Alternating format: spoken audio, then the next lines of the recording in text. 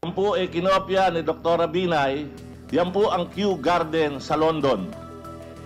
Today on Rappler, Meron pong mansion with British Palace Garden.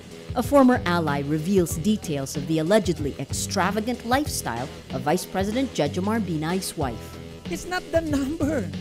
It is the body of commitments of a community to look after the welfare of each other. Albay Governor Joey Salceda says zero casualty is not a statistic, it's a commitment. And Jennifer Lawrence says the leak of her nude photos is a sex crime. Hello, I'm Maria Ressa. Welcome to Rappler, your social news network. The Senate wraps up its inquiry on the alleged overpriced Makati City Hall building Wednesday. The Binays and the contractors did not attend the hearing. Former Makati Vice Mayor Ernesto Mercado presents a detailed view of the Binays' property in Batangas. Yan hong property yan ay binubuo ng 35 hektaryang lupain. 350 hectares. Yung pong luneta, meron po yung 58 hectares pag ginugel din nyo.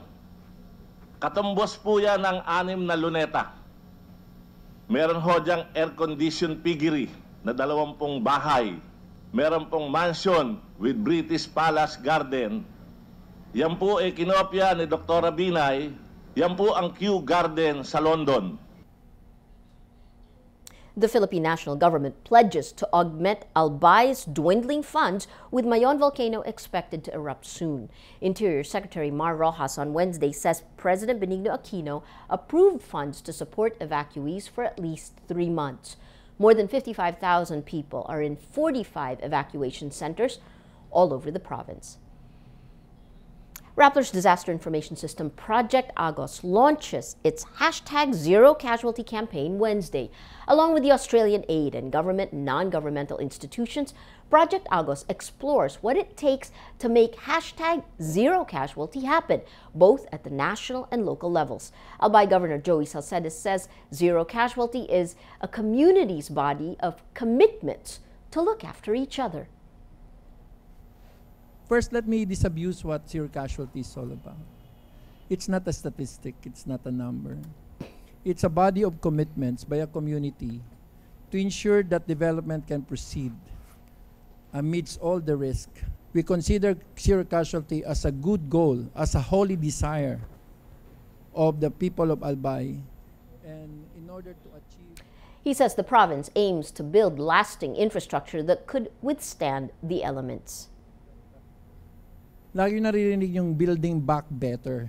Actually, the philosophy should be build better. Take away the back. Why should you just erase the back?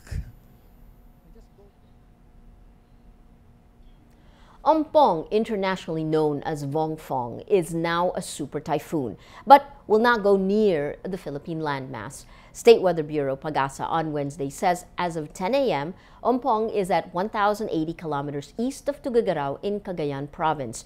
The U.S. Navy Joint Typhoon Warning Center says Ompong carries maximum sustained winds of 250 kilometers per hour and gusts of up to 306 kilometers per hour.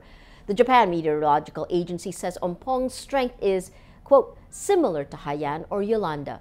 Weather Philippines says Ompong is causing heavy rain in parts of Bicol and southern Luzon, but no public storm warning signals been raised in any part of the country.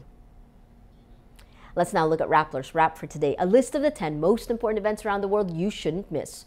At number 6, the captain of the ill-fated South Korean ferry Sewol admits he could have done more to get passengers to safety. Captain Lee Jun-suk on Tuesday said he was paralyzed by the shock of the sinking boat. Lee did not issue an abandoned ship order, which investigators say kept many of the passengers inside. There were 476 on board the ferry when it capsized April, with 306 people dead. At number 9, Hollywood actress Jennifer Lawrence speaks about the leak of her nude photos.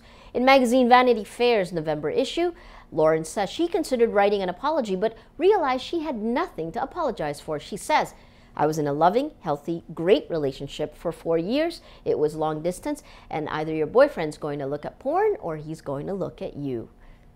And at number 10, Ex-The Smiths vocalist Morrissey reveals he went through treatment for cancer.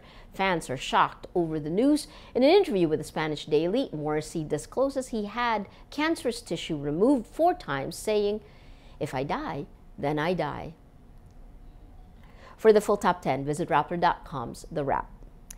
Every story on Rappler has a mood meter, which gives you 8 emotions to choose from. Click how you feel and your vote comes down to the Mood Navigator. If we take a look today, middle of the front page, the story that's gotten the most number of votes is the hearing from today, Mrs. Binay's Royal Taste, Kew Gardens, aircon in a piggery, 1% inspired, 1% sad, and a whopping 91% angry. That read, bringing out the mood of the day.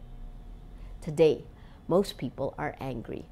That is Rappler's Newscast for today, Wednesday, October 8, 2014. Visit Rappler.com and watch our newscast Monday to Friday. Tell us how you feel on our mood meter and help us crowdsource the mood of the day. I'm Maria Ressa. As we say at Rappler, tomorrow begins today. Yan po kinopya ni Dr. Binay, yan po ang Kew Garden sa London.